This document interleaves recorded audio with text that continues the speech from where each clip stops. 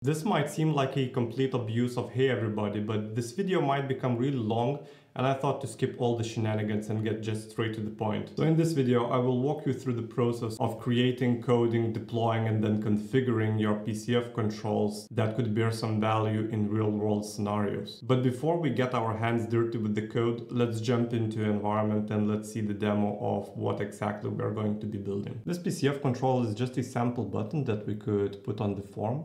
When I click this button, the navigation event will occur and we will get our quick create form for opportunity record in the system. But the interesting part about this PCF control is that it's not only usable for the account form, it can be configured for any form in the system, for example, contact form as well. So you can see if I navigate into my contact information, I have the same blue button with different name, and this button will then open different form. In this particular case, it will open contact event form. So this PCF control allows us to create a custom button and then configure certain properties that would define what kind of related entity form we want to open. So once the demo is out of the way, we can go and start creating our PCF control. So you can see that I already opened my terminal for folder in which I want to create my PCF control. If you don't know how to do it, you just can Google it. In its different procedure in Mac and Windows, but in general, you just want to run cd command and give it a path to the folder in which you want to create your stuff. What I like to do actually with our platform CLI is to use helps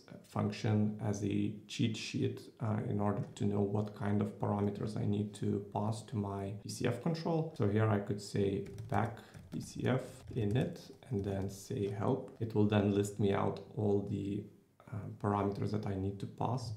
So here then I will know that I need to start with back PCF initialize, and the first parameter goes under the alias of ns, which is namespace, and in this case it's custom button namespace. Then we have a name, and in this particular case it will be just custom button. Third parameter is template, which is just T. And in here we are going to be using field template because the button will be registered on field. And then we have framework, which goes by FW, and framework will be React, so we will be using React framework. And last thing that we will be using is we will say that we want to install npm packages when the component is created. We can do it later on, but I don't see the point in delaying. So I will say npm true, and that's basically it. I'll hit enter and it will start creating me my PCF control. So you can see that the first thing that it does creates the actual PCF control, and then it will install my npm packages. So once everything is created, we can use another command to just open it in a Visual Studio Code. So we can say code and dot, and what it will do, it will just open us a Visual Studio Code to inspect our component. So now we will go to the next part, which is actually the coding part. Okay, so I'll start our coding path with actually updating our sample hello world tsx file so it would resemble more the actual thing that we are building. So instead of hello world tsx, we will name this as custom button. Now what I will do is I will update our class component to a functional component. And there is nothing wrong with class components, but I just feel that functional components are something that is easier to work with. So I will just rewrite this into export const custom button, which is of type React functional component. It takes a iHelloWorld props as input properties. And this will be equal to a function which returns an empty div for now. Now, also to have a little bit of house cleaning, I will change this iHelloWorld props into iCustomButton props. And since we updated our component, we will also need to update our index.ts file. So here, instead of import hello world, we will import custom button. And instead of I hello world props, we will do I custom button props. And we will reuse these components to render everything. And that's it. We just updated our class component into a functional component. Now we can actually start building our button UI. So I will start by adding some styling to our parent component, so that we would align our button where we want it to be. And for our button, I will add primary button from Fluent UI library. Of course, we will need to import that component into our custom button component. And in here, we will provide a couple of properties, one of which is the button name. And for now, we will just assign default value.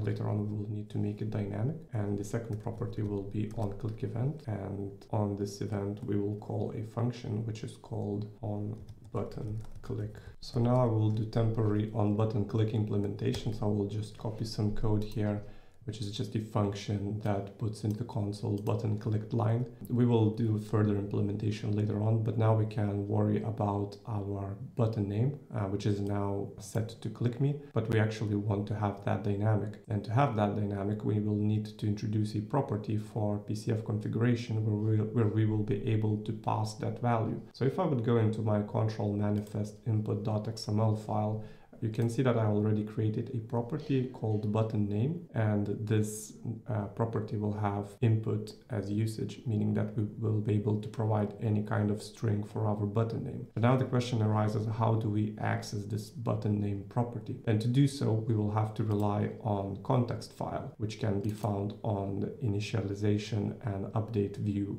methods. We could actually pass this context object into our React element as a property, but what I will do is I will create a service.ts file from which we can access that context property globally, because that will make our life a little bit easier in case this component will grow with more components added, so that we wouldn't need to pass that property from component to component. So let's just do that. I will create a new folder called services in my object tree. And for this folder, I will create a new file called dataverse services.ts. And in here, we will export a couple of parameters, one of which is our context. So we will say export let, because it will be overridden value over time. And we will name it context of type. And we can borrow that type from our index.ts. So we have it here. So, and also what we will need to do is to import inputs value from our generated. And this inputs object is being generated every time PCF Control is built, and it looks into our manifest file and just renders the properties that are being put in there. So that button name that we defined, it will be already set into our inputs object as a selectable property. So once we have our context, we also need to have a method to set that context globally. So I will say export. Now it's constant because it's a method, and let's call it set context. And it will be equal to a function, and this function will get context as an input parameter, again of type component framework context inputs. And in here we will just override our context with new context. So now, once we have our set context method, we need to call it whenever our PCF control updates. So I will now jump into our index.ts file. I will import our set context method, and I will use it in our update view method, where I will pass the context object for it. Once we set our global context in update view method, we can then import the actual context object in our custom button component. I will say import context from services dataverse services. And from this context, we can already access our button name. So I will say context parameters button name. And in here, since it's an input value, we will need a raw value, and we will turn it into string. And that's about it. So now we have our text as a dynamic value that will be provided when configuring our PCF control. Before we jump into our on-button click implementation, I will also add some styling to our primary button, and also I will do some code alignment, but I will just copy a style sheet here. And by the way, this styling can also be adjusted with properties that could be passed from control manifest. So it's fully customizable. For example, now I set the width of 62% of given container. But you can also make it dynamic. You can provide the width in control manifest, and then whenever you're configuring your button, you would be able to choose what's the width of it. And same goes with the alignments and text in the button and so on, and maybe the color. So it's completely up to you. For now, I will not stretch it too far and just leave it as hard-coded values. Now we can jump into our on-button click implementation. So whenever our button is clicked, we want to open model-driven apps create form for particular entity. And to do so, we can utilize method in context object in navigation part, which is called open form. And this open form will take into one parameter, or you can provide a couple, but in our case, one will be enough, which is called entity form options. And now we will need to create this object. Our object for now will contain three properties. First one is entity name. We will leave it empty for now. Second property is create from entity, which will be an object on its own. Again, for now it will be empty. And the third property will be use quick create form, which is true, because if possible, we want to open a quick create form. Now let's define create from entity properties. So the first one is entity type. We'll leave it as empty string for now. Then we have ID value, which will be a GUID, but for now we again leave it as an empty string. And the last one is name of the entity, which will also be a null value. So we've just created our entity form options. And now you can see that these empty values will need to be dynamic ones. So what we will do now is we will go and update our control manifest file so we could provide those values when we are configuring our PCF control. In our control manifest input file, we will add additional 4 properties. So I just pasted them in here to save time, and most of them are really the same thing as button name, apart from a couple, one of which is create from entity name, which will be a bound one, meaning that we don't need to type it by hand, but we can attach it to certain field of the entity. So for example, if we have an account entity, we can bound this property to that account's name. Same goes with create from entity ID, which we can bound to account ID field. And then for create from entity logical name, we will put it by hand because it will not change. And the same goes for the related entity logical name. We will put it by hand because it will not change. Now that our properties are defined, let's jump into our custom button component and add those properties here. And you can see that within our parameters, there are still no create form entity ID and entity name and so on. And that's because the manifest types file was not yet updated. To do so, I can run npm run build command in our terminal. So that will go through our manifest file and update our manifest types.ts file. So let's just do that. There we go. So you can see that all those properties were generated, and now we shouldn't get any problems in our custom button.tsx file anymore. We can try now use our properties in our entity form options object and assign them. So our related entity logical name will go under entity name, and create entity from entity logical name will go here.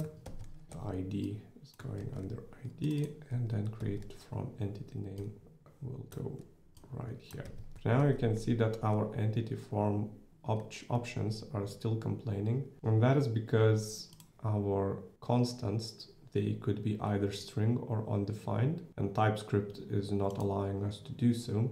So we will want to wrap our object inside of if statement, and well, basically general all this code inside of if statement to check if all of these properties are proper strings, and only then follow on with the procedure. So let's just do that. So I will open an if statement here, and inside of it, that if statement, I will check if our parameters are not undefined, and if so, I will follow along with the further code execution. So now that the coding part is complete, we can go ahead and deploy our PCF control into environment. So I will open a terminal, and in the terminal, I will start by creating an authentication profile. So I will say back auth and then create. I will provide a name and then provide the environment. I already have a IntelliSense suggesting me certain values, but you will have to provide your own parameters. So I will just create my authentication profile. This will lead me to out-of-the-box Microsoft login window, in which I will need to select my user. I'll just do that, and that's about it. Now I can select my profile. So I will say back auth select, and in this case the index will be 7. If you're not sure about the index, you can always run back auth list function, and it will give you the whole set of all of your environments with indexes provided. So in this case, I will select my environment, and once environment is selected, I can start deploying, which is back PCF push. And it's as simple as that. You can also provide some additional parameters for pack PCF push, like prefix of your component, solution, and so on. But for now, I will go just by default, which will give me some default prefix and all that jazz. So it will take some time, and we'll go now into the configuring part. So you can see already that I opened my account form in which I will implement my PCF control, and I will implement it on a fax field because I think I'm not going to be using it anytime soon. So I will select the field and I will say add component, and in here I will be presented with the possible components to use. So in this particular case, we can already see that we have our custom button, and we will need to provide certain values for it, and these values, they are corresponding to our properties that we defined in our manifest file. So the first one is the button name, and the button name will be create opportunity. Then we will need to provide the related entity logical name. So in this particular case it's DIS opportunity. By the way, this is the custom opportunity entity that I've created. And then create from entity ID, which means that we need to define here the account's ID. And in this case, it's account text. And this is why I'm not really fond of new interface, because it doesn't say account ID. It just says account, and you need to assume that this is account ID. But so be it. Then create from entity logical name. So in this particular case, it's just account, and create from entity name, we will need to define account name. And that's it. Basically, we defined all the values. All that's left to do is to press done. And you can already see that our button is created, but also to make it look a bit more presentable, I will hide the label of the field. So our button would look a little bit bigger, and that's it. Basically, we can save and publish. And this is how you configure it.